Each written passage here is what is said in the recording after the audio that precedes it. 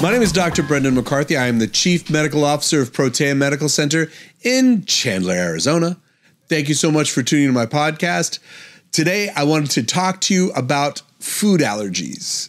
There's so much out there in the space, internet space, whatever, about the food allergy thing. And I want to talk to you a little bit from the past and work my way forward with it. I think I told this story a long time ago on an earlier podcast episode, a short part of it. I'm going to start with this one too, because it still sits with me. I remember I was in my, mid-20s, early 20s, and I was riding bikes. So I was a teenager riding my bike around school. I was riding my mountain bike with my friend Brian, and I remember Brian and I were talking, and he's like, yeah, I went to my doctor, and she told me I had to stop eating bread and cheese, and I can't do dairy anymore. So this season, I literally stopped. I said, what are you talking about? That's the staff of life. I was so outraged that Brian's doctor told him not to eat bread and cheese, which is like when you're young, when I was young, that's all we could afford, like bread. I was like, it's not a lot of money, so we were eating, it's rough to hear that. And I remember how outraged I was and how much I thought that doctor was insane. And I was like, this is the worst medical advice I've ever heard. I'm not going to go to a doctor. That was my opinion. And not that many years later, my tune has changed. Food allergies are a serious, serious, serious thing. Okay, let me start with that. It's very serious. And what I want to point out here is that by using food allergies, by eliminating food allergy exposure in my patients, by taking gluten out of someone's diet when they're gluten intolerant, I have seen miraculous changes in their health, and I'm not exaggerating, not even a little bit. I've seen people with Sjogren's, autoimmune, disappear. Their antibodies disappear. I have seen lupus reverse. I have seen autoimmune thyroiditis reverse. I have seen amazing things in my life by eliminating certain things from people's diets. I really have. So I can tell you now beyond the shadow of a doubt that food allergies are very important. I remember very early on in my practice when I told a patient that I felt their symptoms were due to a food intolerance or food allergy, how much blowback I got from the patient, how much denial, and that's not possible. And I don't want to be that weird person at the table, because that's another concern. No one wants to be that weird person at the table who says, I can't eat that. You go over someone's house having dinner, and you don't want to be that weird person saying, I'm sorry, I won't eat that, And there was so much resistance, not just from them, but from their other care providers, the rest of the medical industry. And I remember this in the early 2000s when I started practice, that they would just fight it. There's no such thing as a food intolerance like that. You don't have a food allergy. That's not possible. And they would fight it. The patients that I was able to get buy-in from, though, it changed their lives. I remember a woman who had gastroparesis. She had gastroparesis. I was just on a point here. We were talking about gastroparesis earlier. She had gastroparesis, and she was on Reglan, which is not a great medicine. And I talked her into using an elimination diet. And that's the best way of finding out, which I'm going to explain this diet to you in a little bit. But I convinced her to give me a chance. And lo and behold, it was a gluten intolerance, and so fixed it. I've had patients have acne, horrible acne, and all it was at the end of the day, egg allergy. I've had people with eczema and a corn allergy. I've had case upon case upon case. And when they gave me buy-in those years, I got change. They got better. And because of that hard work on the part of the patient and me to push into this new area of medicine, which really isn't all that new, but it wasn't known very widely at the time. they got results where they were not before, and their lives were changed for the better because they gave me that trust and they gave me that chance. When someone in your life has such a big change in their health and it's obvious, and they're like, wow, what happened to you? Why are you so, why are you better? What's changed? These people getting better and better by eliminating their food allergy, taking it out of their diet, they get better and better. People started to realize, hey, these food allergy things are pretty good. It's pretty important. The catch is, though, that not every doctor believes in it. Not every doctor validates it. So you go to your doctor and say, hey, I may have a food allergy because I have these symptoms. I saw it helped with my friend. I read about it online. And people just get dispelled. They just get like, yeah, that's not true. There's no such thing. That's not real. So then as the patient, you're stuck trying to figure out, like, what do I do? In my podcast, I talk about this a lot. When you're disenfranchised as a patient, when you have a valid health concern, say you have Sjogren's, autoimmune, there's many different variations of it, dry mouth, dry eyes, whatever it is.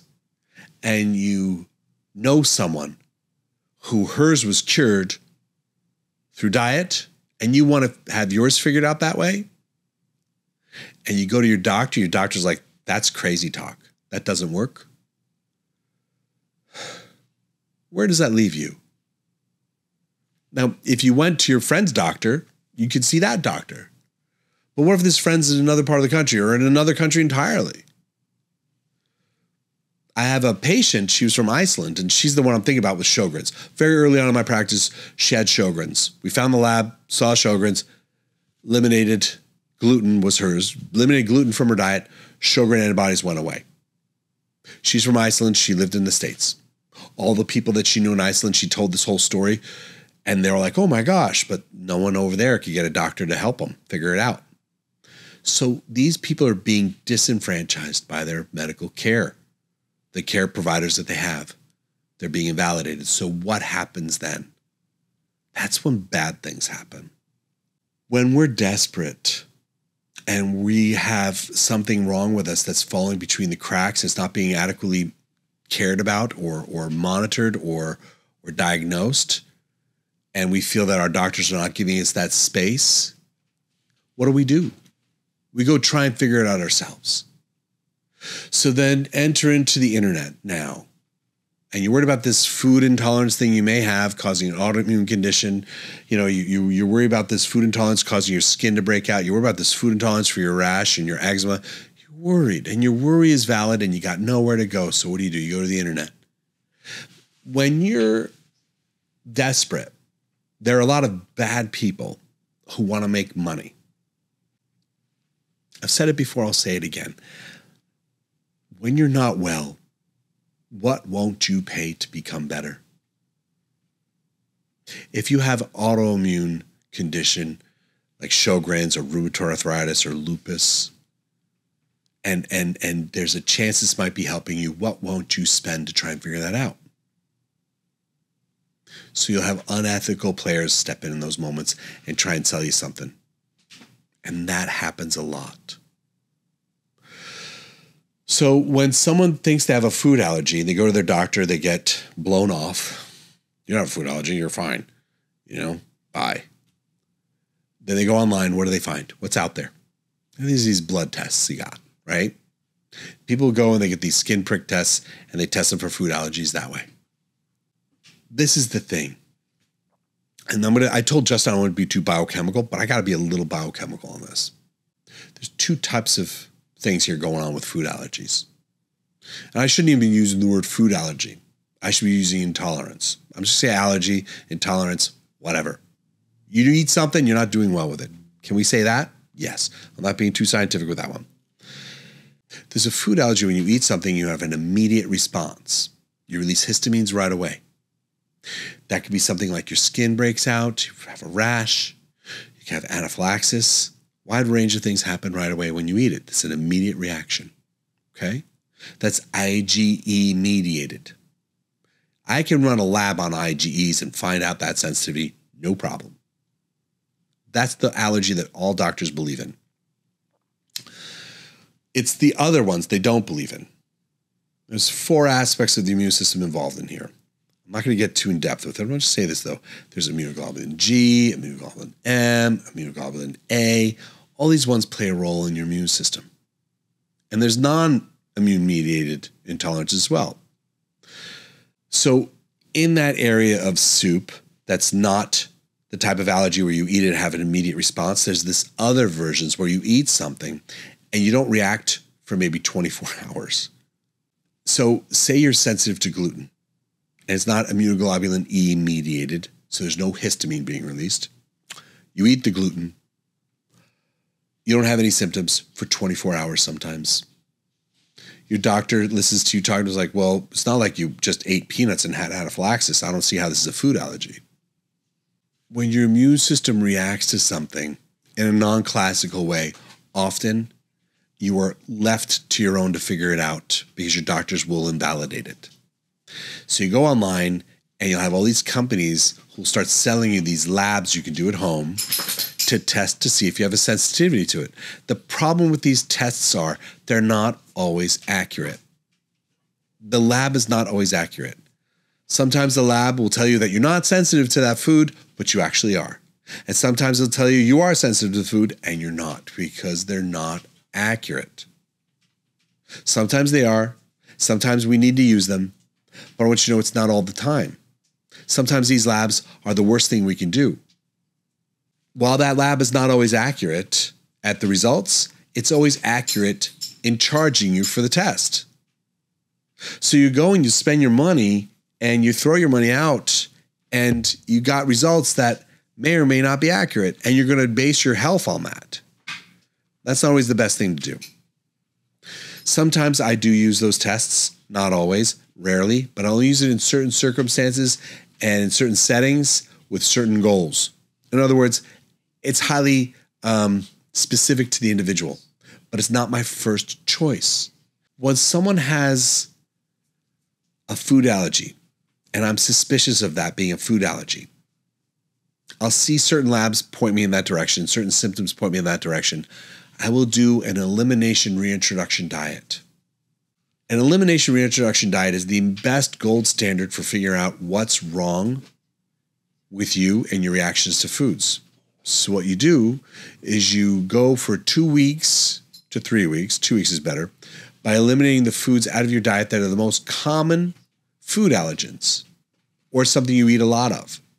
So the most common things we eliminate in our practice are wheat, corn, dairy, soy, eggs, tomatoes, the whole Solanaceae food group, the nightshades, tomatoes, potatoes, eggplant, bell pepper, cayenne pepper, chili pepper, paprika.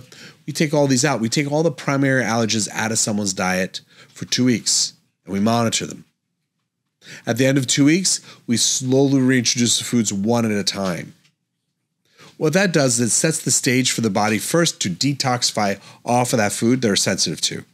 And during the process of detoxification of the body, the immune system finally comes back down to a calm state. So a lot of times if I'm using lab work, sometimes I'll use an inflammatory marker in their labs to verify that they have a food allergy. I'll run that lab to make sure that inflammatory marker came down. That'll confirm that I'm onto something with this being a food allergy.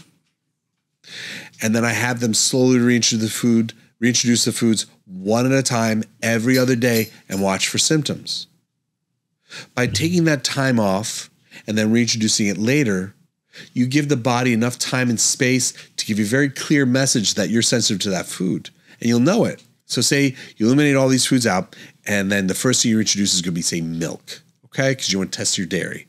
So you have a glass of milk for breakfast, for lunch, and for dinner. It's something that simple. And you watch for symptoms. It could be gastrointestinal, it could be your joints, it could be your skin, it could be your allergies, and sinuses, that's any number of different things. But that is the gold standard. That is the best way of finding out if there's a food you're intolerant to, is doing that elimination reintroduction. Sometimes that diet is brutal.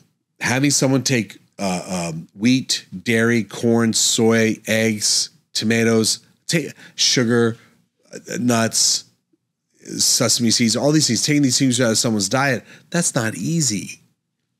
Sometimes I have to do versions of that. I have to adjust it down a little bit and do little pieces of it at a time, take only a couple things out at once and try that out. We make that exception for these patients. We work with them to get the best protocol we can. It's not easy to eliminate all these foods at once, but it's the best. It's frustrating to me as a physician to know that people will go online and buy a food allergy panel from some company that doesn't always give them accurate results. And then they spend their life trying to avoid a food that they may not be sensitive to, or they're eating food that they are sensitive to because the results were inaccurate. I feel like it takes advantage of you as a patient because you're spending, a couple $100 for a lab and you didn't get really good results. The method I just described, the elimination reintroduction diet, that's free. There's no charge. You just do it. And if it's too hard to do all the foods at once, what do? You break it down into little pieces and do that one at a time. Please remember that you are so vulnerable when you are in a medical state that is not respected or regarded by the current medical system as it practices. Because you have something going on that's affecting your health and it's being ignored or outright denied as being real. And then all you got left now is people on the fringe who want to charge you money to figure it out. And that's like the old saying, between the devil and the deep blue sea, you don't really have a good place to be. Please know that even when you feel that way, when you're trapped between a bad decision and a worse decision, often there's a third pathway you don't even know about yet. Have hope. If you believe you have a food allergy, try an elimination diet. Give it a shot. See how your body responds to it. There's so many of these things posted online. They're not hard to find. Just 2 weeks. No wheat, dairy, corn, soy, eggs, tomatoes, sugar, caffeine. Sometimes I'll pull coffee out of people's diets. Okay, I will. Tree nuts, seeds, sesame seeds. Take those out of your diet. See how you feel. If you have Sjogren's or if you have a lupus or if you have an autoimmune condition, run the antibodies before you start the elimination diet and run the antibodies after you finish the elimination diet and see what happened. Then reintroduce the foods one at a time every other day and see what it did to you. See if you react to it. See what your labs look like. I hope this helps. Please like, share, and subscribe. Your comments mean everything to us because it helps us drive the content of this podcast. So please do give us a comment. Until then, I will see you next time.